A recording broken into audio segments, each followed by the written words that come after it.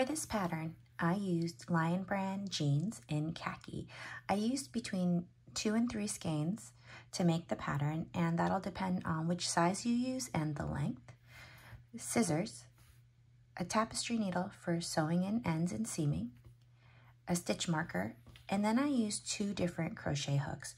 For most of the body, I used the 5.5mm crochet hook, and you can use this solely if you so choose, but I wanted mine to narrow in a little bit along the waist. So for several inches, I changed from the 5.5 to a 5mm crochet hook. To begin this project, I've made a chain of 90 stitches plus 1, so a total of 91 stitches. So I'm going to begin by working single crochets into the back bump by skipping the stitch closest to me. So if you're not sure what the back bump is, let me take a second and show you. So you have your normal chain here, and we're going to go ahead and turn it over, and you can see these little back loops right here. So a loop there, and that's going to be our first loop, whoops, right over here. So I'm going to begin by doing my first single crochet into that back loop, and sometimes the first one is a little tricky as you begin, but it usually gets easier. Yarn over, pull through, yarn over, pull through 2. Then I'm going to go to the next one. So I'm going to go into that back loop, pull through, next, yarn over, pull through for 2 loops, and then yarn over for my single crochet. If you're not sure how to do a single crochet, I do have a link. I'll put a link below so that you can actually see that video tutorial and learn how to do it. For this pattern, you will need to know how to do a single crochet, a half double crochet, and a double crochet, all of which I'll link below, as well as our special star stitch or starburst stitch. So I'm going to continue working these single crochets all the way to the end, and then I'll meet you back. Here I am coming now to my last single crochet, and I went ahead and, whoops, make that single crochet all the way through, and now I'm going to go ahead and connect my chains. So I'm going to run this whole thing, make sure it's super straight and that we don't have any twists, so it's nice and even. I can hook my fingers all the way there, and I'm going to slip stitch into my first stitch, and I'm going to slip stitch into both loops just like that, pull through, and then slip together.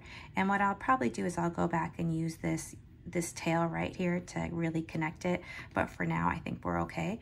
And then I'm going to go ahead and chain 3, 1, 2, 3, and without turning my work, I'm going to start on this first part of the starburst pattern. So I've chained 3. I'm going to skip the first chain from the hook. I'm going to work into the second one. I'm going to go through it, yarn over, pull through. Now I have 2 loops on my chain. Go through the third, yarn over, pull through. So now I have 3, and then I'm going to start working only in the back loops of my project. So you can see that this is the whole chain right there, and I'm only going to work in this back loop, For the rest of this whole entire neckline, I'm going to only work in the back loop. So I have 3 loops on my chain. I'm going to go ahead, and don't forget you have this one that you started where you slip stitched, yarn over, pull through for 4, and then yarn over, pull through for 5. So now I have 5 loops on my hook. I'm going to yarn over and pull through all 5, and then I'm going to immediately yarn over and pull through that 1 loop, and that's going to give me my first star pattern. So we're going to continue building on this, and the way that we do that is you actually work right back into that center of the star. So you can see the center is right there. I'm going to go ahead and go right back into there, and that's going to make yarn over, pull through, that's going to make the second loop. And then going back to that same stitch that I used before, I go back into that same stitch, yarn over, pull through. I have 3, and then I'm going to pick up the next 2. Yarn over, pull through, go through the next stitch, yarn over, pull through. So now I have 5. Going to yarn over and pull through all 5, and then remember to kind of bring them all together. So you can see the eye a little bit better, or the center right there a little bit better with the second one. So again, to continue, go right back into that center, yarn over, pull through for 2 loops. We're gonna find the second stitch that we took, and we're gonna go through there, yarn over, pull through for 3, and then the next 2. So 4 and 5. And this 5th one here, or the one that gives us our 5th loop here, that is the same stitch that we go back to build the next star on. So remember this stitch right here. So yarn over, pull through all 5, and then yarn over, tighten it together, and then we're gonna go back into our center, pull through into that last loop right there where we picked up number 5 before, and now we have 3. And now we're going to go back loop, yarn over, pull through, yarn over, pull through, and we have 5 loops on our chain. Pull through all 5, and then yarn over, pull through. And you can see how the bottom half of this pattern is coming together. And by working the back loops, we're actually giving it a pretty border right here. I'm going to do one more. We'll do one more together.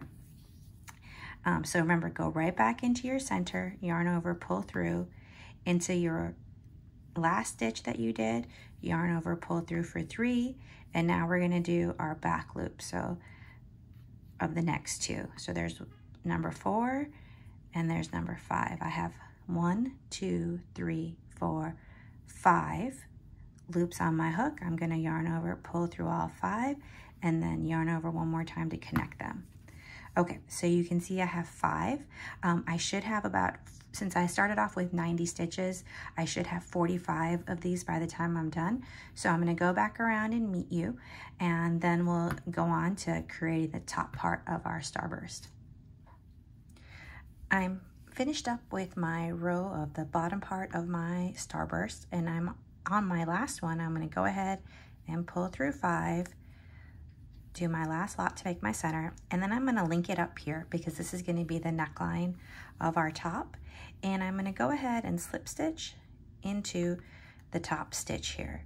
And what I want you to consider, and we'll take a look at this, is that on each of these bottom parts of the starburst, there's your center hole, and then there's the stitch next to it. So there's only 2 that make up the starburst pattern, so 1 and 2. So what we're going to do is we're going to take advantage of that to build the rest of the star. I'm going to chain 2 and turn my work. Now you will have a little seam here like I mentioned, but this is going to be the back part of our top, so I'm not too worried about it. So I'm going to go ahead and find my star, which is right there. You can see, if you have trouble, look on this side, you can see it there. I'm going to do a half double crochet now. So I'm going to go through that center, pull up. I have 3 loops on my chain. I'm going to pull through all 3, and that is the first part of this. Now right next to it is that next stitch that you can see here. There are both of those loops. I'm going to go ahead and do a half double crochet in there. So now I have 2 half double crochets. I'm going to continue on back into the center, half double crochet, and then into the 2 loops next to it, into the next stitch. And if you're ever having a problem, just instead of looking at your work this way, turn your work this way. It'll help. For the center, I think you can see it really clearly on this view. So I'm going to go in there and do my half double crochet, and then if I'm having a problem, I can look and see right there is the next loop, and I can show it to you with the tapestry needle. You want to make sure to grab both of these loops. So we're going to go in there next, half double crochet, and you can see now how that's coming together really pretty. I'm going to do a few more so you can see. I'm going to yarn over, go through the center, pull through. I have 3 loops, pull through all 3, yarn over, go through the next stitch, yarn over, pull through, 3 loops, half double crochet. And then we're gonna do this till we get all the way around to the back, and then we'll slip stitch to join. So I'm gonna continue on, and I will meet you back here once I'm done with that. So I've just finished my last half double crochet, and I've cut off the yarn and pulled it through to finish our work, and I'll go ahead and weave that in, and it'll probably lay flatter once that's done too. And so now I have my really pretty neckline here, and this is going to be what we're going to build the body off of for the rest of our work. So I've gone ahead and also placed 2 stitch markers. So counting from here, I've counted 15 over and placed a stitch marker, and then 15 over and placed a stitch marker. Remember, this is 90, so coming off from the back is going to be, we're going to stitch 30 here on this side and 30 here on this side. So to get there, I'm going to count 15 more. 1, 2, 3, 4, 5, 6, 7, 8, 9, 10, 11, 12, 13, 14, 15, and place my stitch marker right there in front of it. And then I'm going to do the same thing on this side. We're going to go count to 15. That's 5, 10, 15, and then go right in front. And so now we have what should be pretty even. Yep, there you go. So this is where we're going to build the body off of. I'm going to start by going ahead and seaming this in, and then I'll meet you back. So I've gone ahead and tied my yarn on to where my first stitch marker is, and I'm going to go through there and pull through, and then I'm going to chain 2. Now this chain 2 doesn't count as anything. I'm just going to use that to begin the pattern. And for this first row, we're going to be working in the back loop only, and that again is to make the neckline stand out. So I'm going to start working double crochets in the back loop only. So in this first one, it's a bit tricky because we tied our yarn, but I went through and then double crochet. And just to show you again, so this is our neck, those are our chains. I'm going to yarn over, go through the back loop, pull through 2, pull through 2 for my double crochet, yarn over, back loop, and double crochet. And so I'm going to do this until I get to my other stitch marker, and then I'll meet you back. Here I am at the second stitch marker for the back portion, and I'm going to go ahead and do my double crochet in the back loop of this and finish it out. And you can see how it's starting to come together. And now I'm going to chain 2 and turn my work. And so from here on out, I will not be doing back loops. I'll be going through the full chain, and we will be doing increases in every single beginning and end. So I'm going to go ahead, and again, this chain 2 doesn't count as anything. I'm going to do a double crochet and then another double crochet right into there. And then I'm going to continue doing double crochets into both loops. Don't forget, both loops now until I get to the end, and then I'm going to do an increase at that end too. And what we're doing is, for this pattern, is we're going to be having on both the front and the back, the pattern is going to, let me get rid of this to show you, is going to come out, and then we'll connect it. This area here is the area over the arms. We'll go ahead and we'll connect this, and this will go underneath our arms, and then we'll make the body. And when we get to the body part, we will be working in the round. So, oops, I pulled it out by accident. So just to continue working, we're going to do our our double crochets all the way. So I'm going to go back to this end, and I'll show you how I do my 2 increases for that, and we'll turn our work. So I'm reaching the end of my second row, continuing to work on my double crochets, and here I am. Here's the last one. I'm going to go ahead, and in this one I'm going to do 2 double crochets. So that's 1 and 2, and then I'm going to chain 2, turn my work, and in this first stitch we're going to go ahead and work 2 double crochets.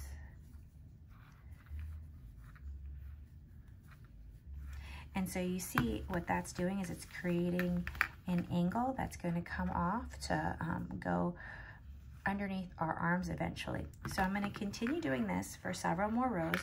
I'm going to increase always at the beginning and at the end of each row with 2, and I'm going to work on this for several more inches, and then I'll meet you back. Hello all, I'm back. Here's my back area, and I have done 11 rows of double crochets, and then I've tied off. What I then did was I went to the front of my work, and I did the same thing where I started with a row of double crochets, back loop only to bring the chain to the front, and I did, in this case, I did so back loop only for the first row, and then 11 more rows of just double crochets. So this side has 12 rows, and the reason for that is we're going to start here at this corner where I have my stitch marker, and we're going to connect over to this side to make the arm area, the armhole area on both sides. So this has 12 rows, and when we connect over, we'll then begin the 12th row here and then do another row of chains on this corner and connect. So basically this corner right here is going to be where our starting point is for the sweater as we start working in the round, and we'll probably put a stitch marker there to help us keep track of exactly where we are. So I'm going to chain 6 on each side. So if we look 1, 2, 3, 4, 5, 6, basically about this length is what I'm going to do to connect the arms. So I'm going to remove my stitch marker. So remember, this is row 12. And when we chain 6, we're going to connect over here and then begin row 12 on the back panel. So I'm going to chain 1, 2, 3, 4, 5, 6.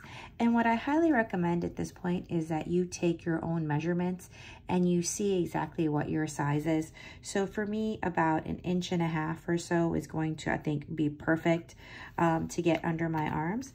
And then what I'm going to do is, so taking my piece, I'm going to flip it over,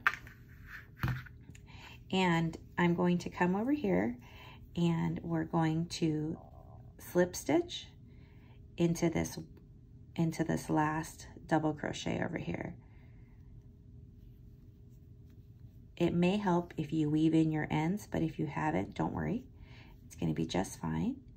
And I'm going to go ahead and chain 2, just like we were starting. I'm going to go ahead and chain 2 just like we were starting a new row. And I'm going to start by going in and double crocheting.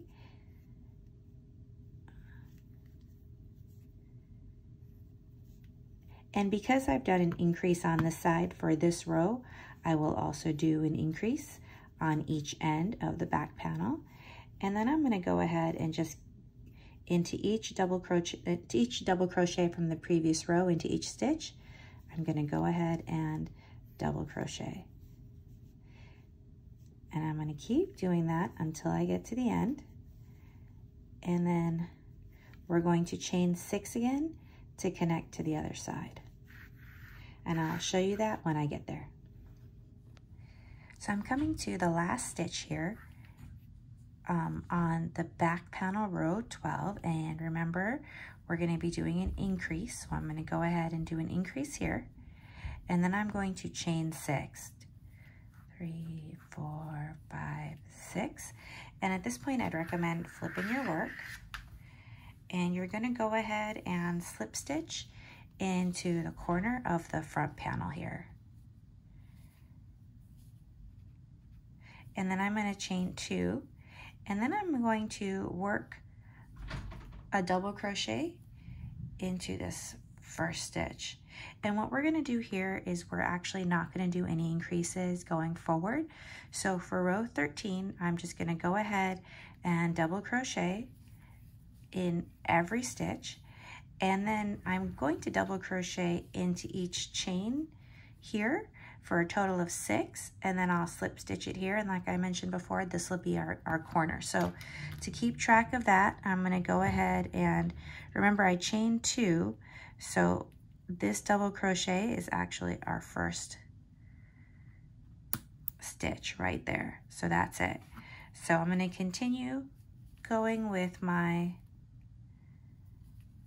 double crochets all the way around, And when I get to the chain space, I will show you, when I get to the chains, I should say, I will show you what I do to continue going and working in the round. So I'm just coming to our first chain area that connects the underarms of our sleeves. And remember, we made 6 chains. So we're gonna go ahead and make sure that we double crochet 6 times throughout this chain area so that it gives us the right amount of stitches that we need to continue our pattern. So, whoops, I got a little split area there. So I'm going to go ahead and do 1,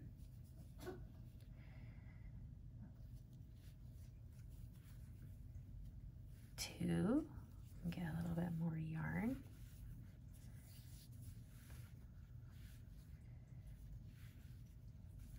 3,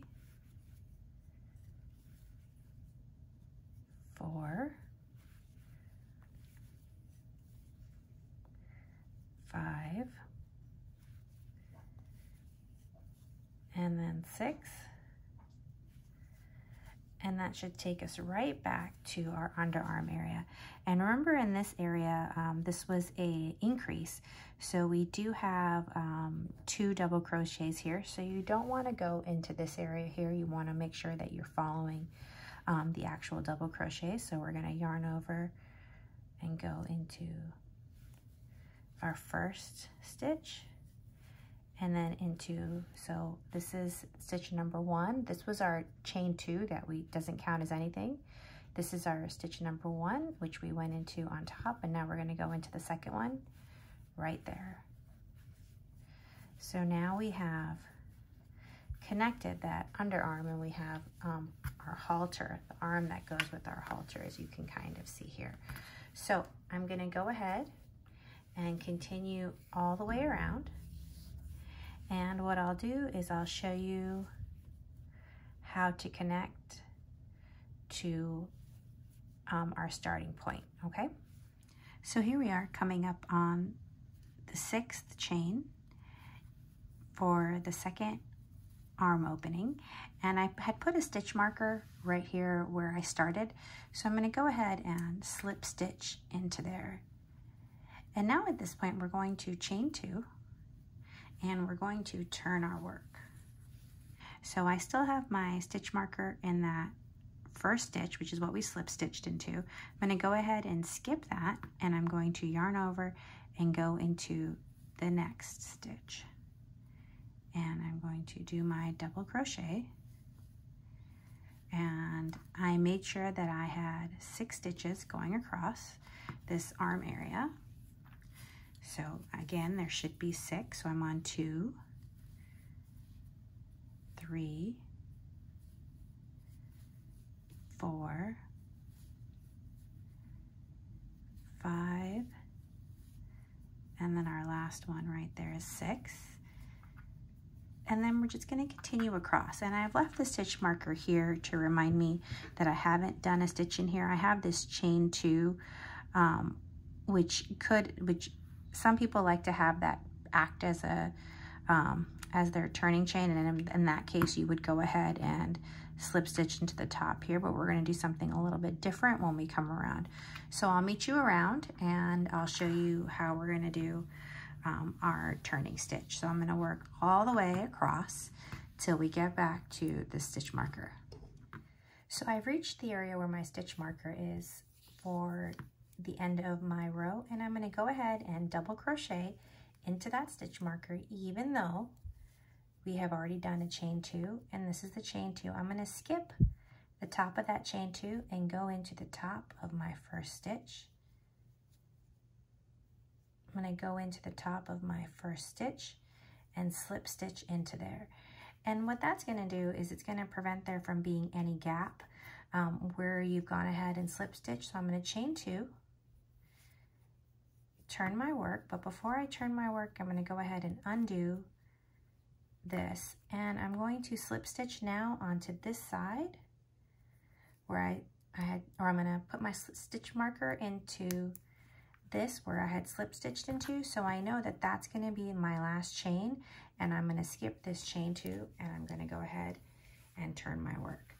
I'm going to go ahead and work a few more rounds just like this, and then I'll come meet you back, because I think what we're going to do is we're going to switch from a 5.5 millimeter crochet hook down to a 5 millimeter crochet hook, just to make it a little bit more tighter around the waist, because that's what I want for my particular pattern. So I've come to the end of row 15 and I'm at our stitch marker. I'm going to go ahead and do a half double crochet into the area of the stitch marker, and then remember, I'm going to skip the chain 2 and work into the first half double crochet and slip stitch into there.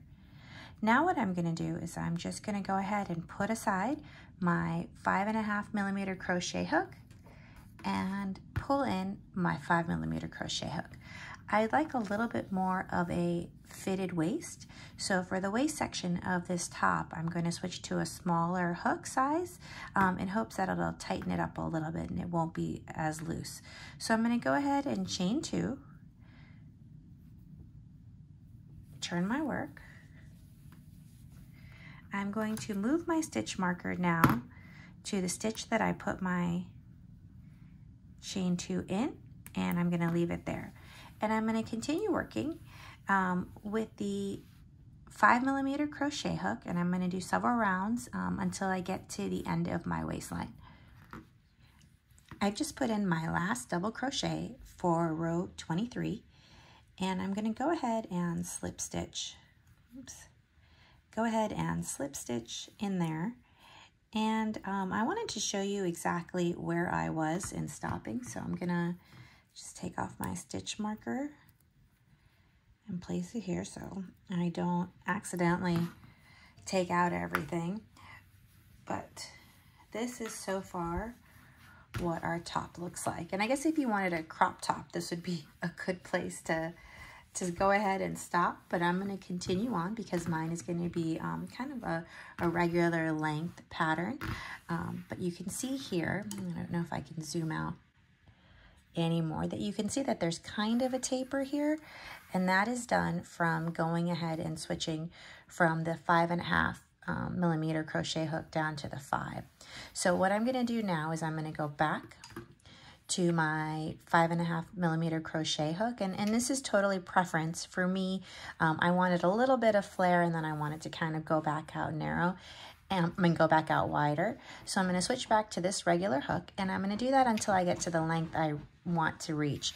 Once I get to that length, we're going to put a border on the bottom that's going to match this starburst pattern, and I'll show you how to do that. So I'll meet you back when we get to our final length to show you the next step. So I've just finished up my last row for me, which was 31 rows to get to the length that I wanted, knowing that I'm still going to add a little bit of a border. So I have gone ahead and done my 31 rows. I've slip stitched, and now at this point I've taken the time to go ahead and make sure I've counted my chains to make sure I have an even number.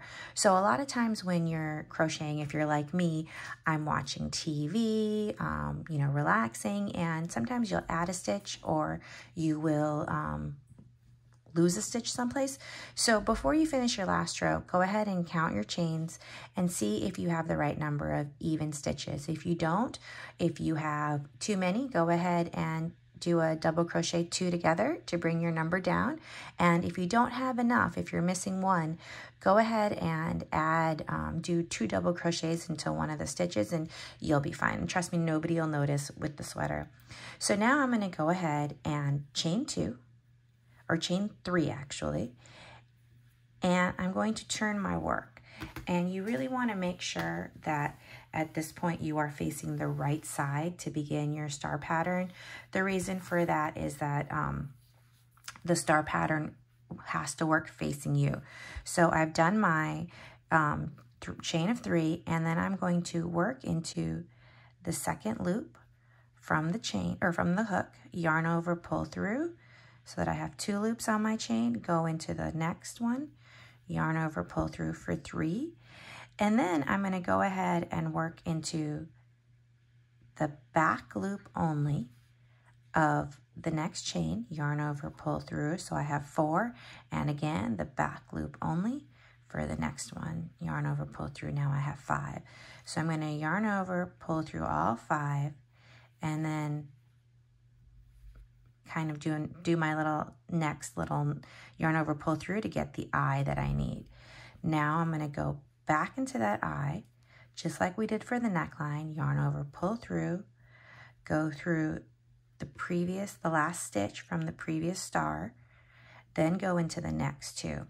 And the reason I'm doing the back loop is, again, I want this area to be defined by a border. So I can do that by doing the back loops. It'll help differentiate the last row of my double crochets. And then I'm going to yarn over, pull through all 5, and then yarn over, pull through to get my eye. And you can see that the first row of the star is being formed. Okay, I'm going to go ahead and do one more with you. I'm going to go through the eye, yarn over, pull through, go through the last stitch, yarn over, pull through, and then the back loops of the next 2. So I have 4 and then 5. And now I have 5 loops on my hook, yarn over, pull through all 5, and then just go ahead and pull through to make your eye. So now I have 3. I'm going to continue doing this until I get back. I'll meet you, and then we'll begin to do the top half of our star. So I'm just about to do the last star for this row, and I'm going to go ahead and pull through all 5, yarn over, pull through, and then I'm going to go ahead and join with the slip stitch into the first stitch there. And now I'm going to go ahead and chain 2 and turn my work. And now we're working on the wrong side, and I'm going to go ahead, and if you look here where I've chained 2, the star here is going to be the next place that I need to go in the little eye of the star. So I'm going to yarn over, go through, and do a half double crochet. And you can see the star coming together. I'll do a couple more and then flip over my work and show you.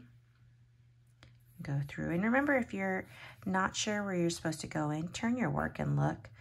But you will be going into the eye, and then you will be going into the next stitch over.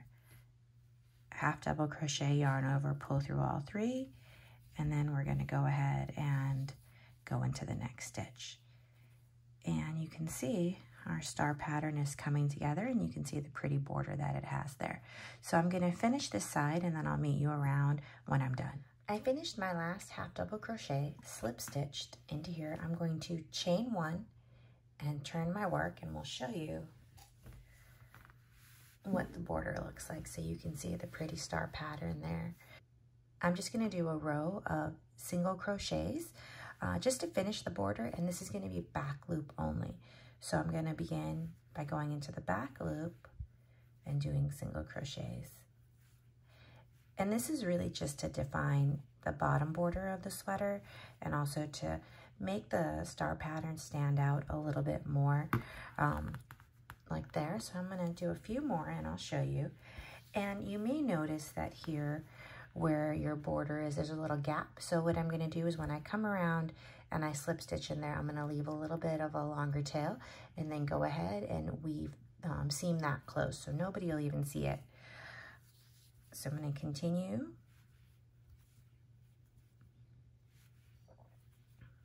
Going around with my single crochets,